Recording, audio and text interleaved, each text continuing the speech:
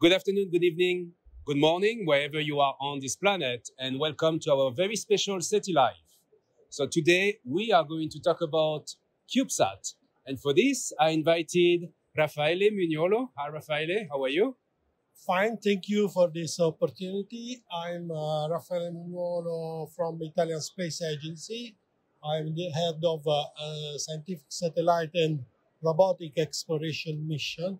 And of course, I'm involved in the CubeSat development that we had during last years in Italy.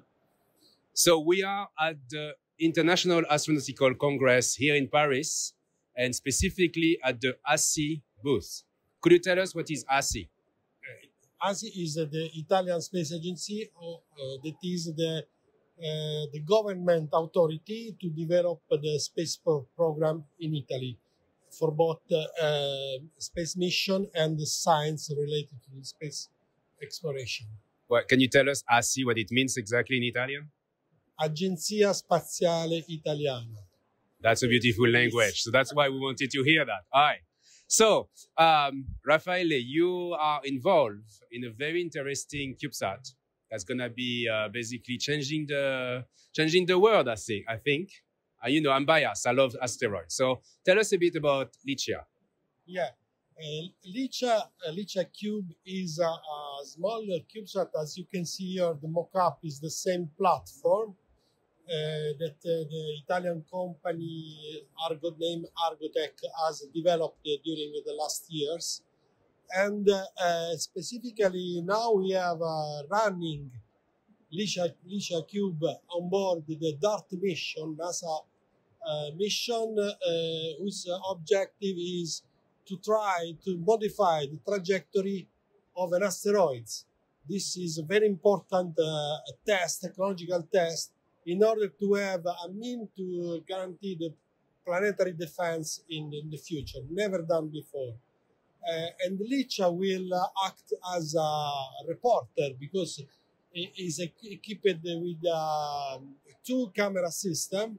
It's a small satellite in whole subsystem, so it's completely analogous to the big one, just in scale, and is able to navigate autonomously, and in this moment is flying together the mother ship of the DART mission to meet the asteroid, target asteroid, which is the Didymos, next week.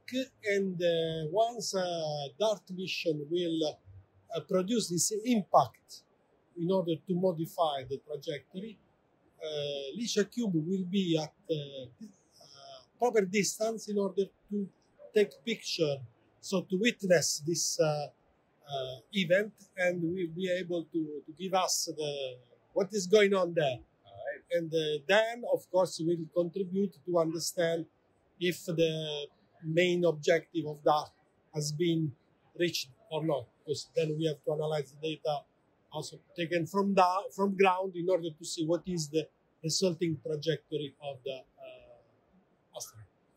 Yeah, so that's remarkable. We're going to impact a mission on an asteroid, and this tiny satellite is going to basically be the witness. Yes. It's going to be the one that's going to basically tell us what happened during the impact. Yes. One question I have is how such a small thing can send data to Earth? How does that work? It is a communication system based on proper band, and of course we use the Deep Space Network from NASA, and then we receive the data in Turin, where the Argotec company is located. I would like to remark that this is the first time we have a CubeSat in deep space, and the first time that we are experiencing mission control from ground, never done before. So I have to congratulate with all very young team, which they are doing a very good job. In fact, we are receiving all the information about the status and the trajectory of the LICIACube. That means at least the ground control chain is working properly. All right, thank you. So We are, this spacecraft is now flying in space. I heard it's separated for the mothership. You mentioned that. Did you get some data already? Of course, because we are the team is controlling the trajectory, sending the proper command in order to correct the trajectory, because the CubeSat must be in a specific trajectory and position in order to accomplish the job that is taking pictures. So it's a very hard to reach, because the distance is very high. The satellite is very small. The target is also very small. So it's not we are not taking picture of Jupiter or Saturn, which are very big. It's a very small celestial body. It's a 800 meters asteroid plus a 200 very meters small more. compared to the space dimensions. All right, Raffaele, thank you very much. Good luck with the rest of the mission. Let's cross fingers and toes and everything. Just to explain that this, together with the other CubeSat developed in these years, for example, ArgoMoon on SLS-1, Artemis 1 mission, which will be launched probably next week, together with other AstroBio experiment, open this new development in Italy. In fact, as stated, a specific unit, specific department, which will follow the CubeSat in the future, next years. And okay. There is. You have Alberto who's going to talk to us about that. Thank you very much, Raffaele, again. So, Alberto, let me just check. Frank. How are you? I'm good, thank you. Good. Let me just check if the sound is still working. Yes. All right, good. So, we're going to cut that, don't worry. Alberto, Alberto Fedele. So, where do you work? I work at the Italian Space Agency, as my colleagues Raffaele, and I'm in the unit of micro and nanosatellites development unit. So my job here is to develop the next generation of the nanosatellites and the microsatellites in Italy. All right. Yeah, so I talked to you a little bit before this. We have time to explore the show together. So there is this program called ALCOR. ALCOR, correct. ALCOR is one of the stars of the Ursa Major constellation, and together with Mizar, they form famous binary stars. And Mizar is the bigger star, while ALCOR is the smallest one. And we like this analogy for the name of our program, because these small satellites want to work together with the bigger satellites, the more traditional one, for the future of space. For us, it's very important. And there's also another analogy that we like to talk about. When our president picked this name from this program, he told about the story that in the past they used a test for eyesight. If you were able to recognize ALCOR from Mizar, you have a good vision. And as an agency, we hope to have here a good vision to invest in this program and have an important role in the future in the nanosatellite sector. Yeah. Right. So you gave a talk at the IC. You show me some slide. I'm gonna show some slide during this show. We have all this constellation of CubeSat. So can you give us a few examples of CubeSat that's being developed or are going to be developed? Yeah, during the first day of this conference, we presented the ALCOR program at ISC.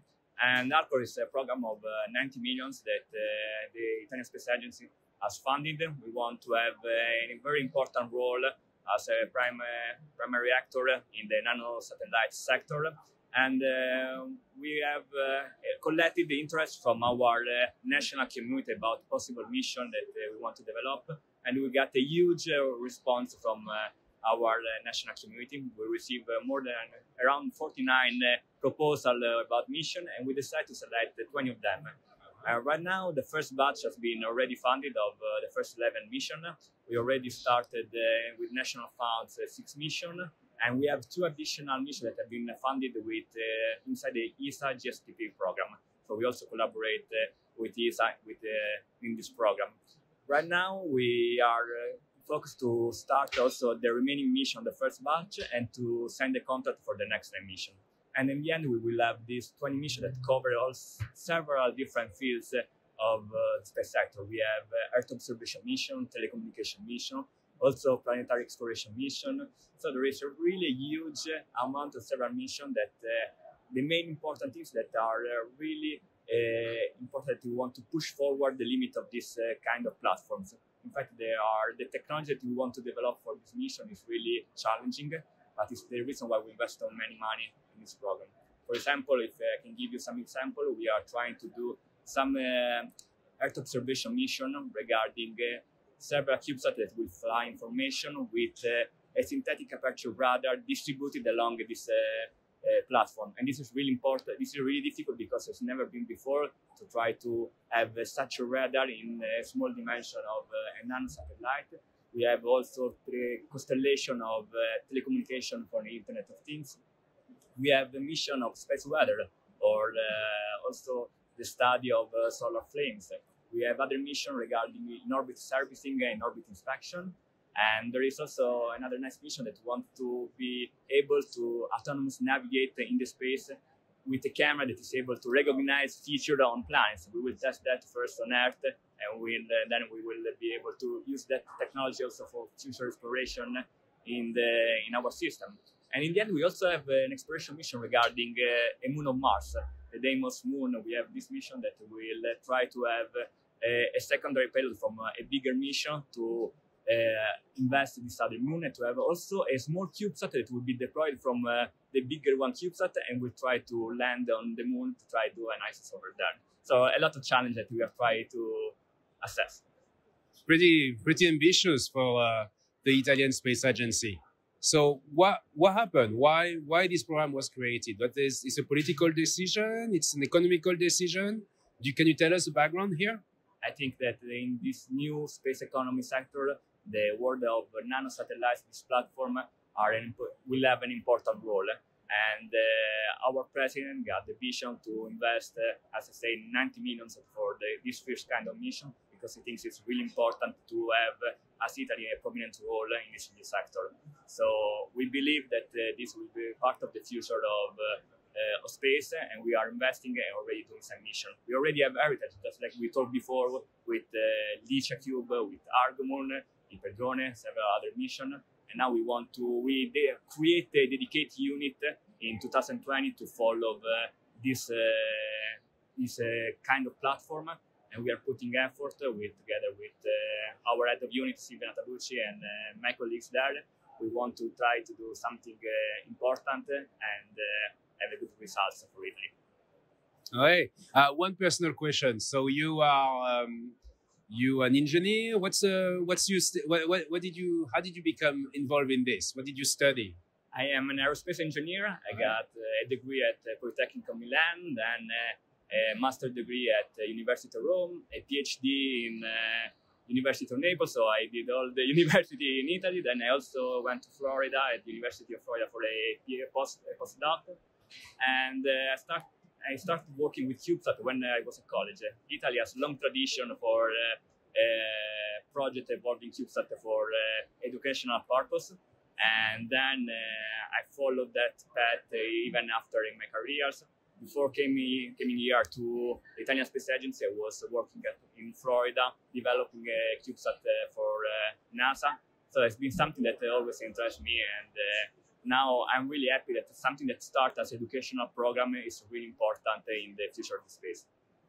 Thank you very much, Alberto. We have the third person here, Alessandro. Can you join us? Yeah, sure. Hi, thank you. So Alessandro, you don't work for ASI. No, I work for Argotec, which is the prime contractor for both ArgoMoon and LICIACube. Okay. So this is not the real satellite, right? No. This is a mock-up. Yeah, sure. Maybe we're gonna ask the camera to come closer, and we're gonna show the CubeSat.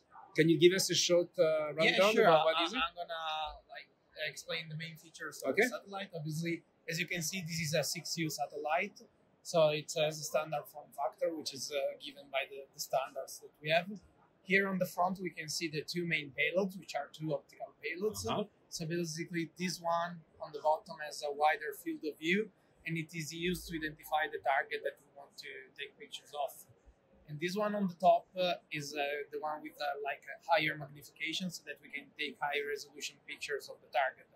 And this architecture is very similar both in ArgoMoon and LICIACube, because basically in both cases, what you want to do is witnessing something. In one case, the impact of DART. In the other case, is the ICPS, the second stage of SLS after it has completed its operational life. Then you can see here on the top the solar panels, which are, I mean, they basically close and they deploy when the satellite is in space. When it's launched, they are in stowed configuration, so they lie here on the side of the satellite. Then once the satellite has the command to deploy, there is a cutter here that cuts as constraints, and then they are spring loaded, so they just deploy. And the control of the satellite, the altitude and so on, how is it done? Yeah, we have an ADCS, attitude determination. You need to explain this. Yeah. So basically, we have a system that understands what's the attitude of the satellite in space by taking a look at the stars, basically. And then we have some actuators that move and that help us to have the right position of the satellite. Then we have also a propulsion system in both missions because we need to make orbital maneuvers and change the trajectory of the satellite itself. We use two slightly different technologies because in one case we need like more push and the other one is slightly less. And so if you can take a look at the bottom, you can see all the nozzles and so on, but it's we want to stay here. So this thing is propulsion system, which is very small. It's not. What kind of propulsion system we're talking about? Yes, gas. In one case, it's cold gas. In the other case, it's a green propellant. Okay. And I mean, given this size of platform, it's there are many CubeSats with a propulsion system around yet, so it's another challenge that we added aside of working in deep space, having telecommunication delays and so on. So it's super exciting. Good. Well, thank you very much for explaining this to us. So the company is called Argotec. Argotec, yeah. Where are you located? We're located in Turin, Italy. Okay.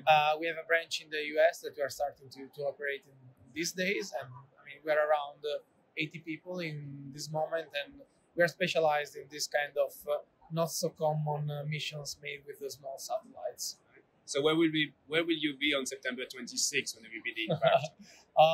I'll be in the office with my colleagues, taking a look at the operations, and I'll be with them for sure.